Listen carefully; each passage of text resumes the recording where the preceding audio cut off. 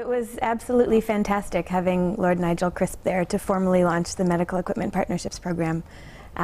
He's a really prominent figure in the world of global health, and he's a fantastic advocate for human resources for health, particularly in developing countries.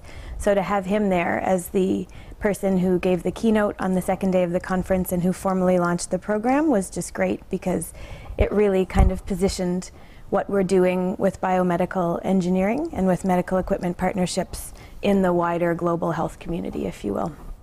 These grants are really exciting because there's a massive need for training of biomedical engineering professionals, and that includes technicians and technologists and engineers, so these people with technical expertise at every level. There's a massive need for training, there are massive gaps, and the Medical Equipment Partnerships Program is one innovative way of trying to meet some of those training needs by harnessing the skills and expertise of UK biomedical engineering professionals and having them work in partnership to do training and build up systems in hospitals in the developing world.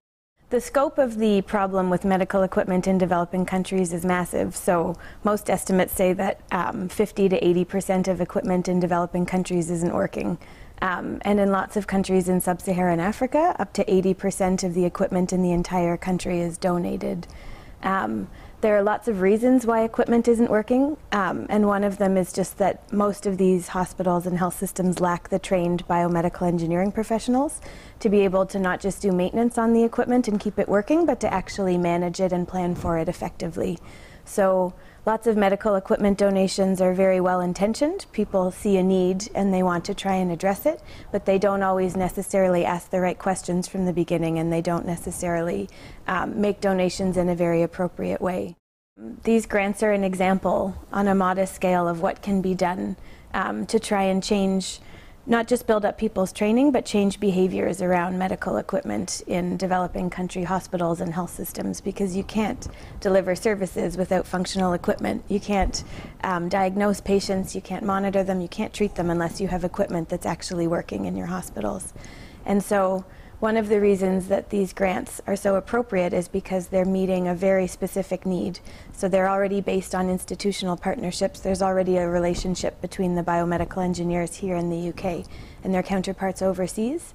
And the projects have been designed in response to the needs of the overseas partners. And so, for example, they're offering training on maintenance. So based on what equipment is in each hospital, they're looking at what type of support they need to be able to be trained up to maintain the equipment, as well as some more kind of high-level advocacy work at a hospital level and at a health system level.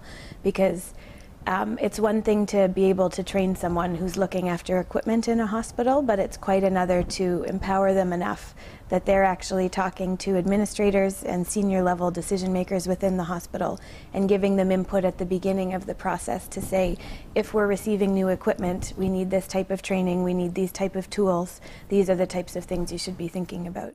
One of the things that I find most exciting about these grants is there's going to be a massive element of empowerment for the people who are being trained.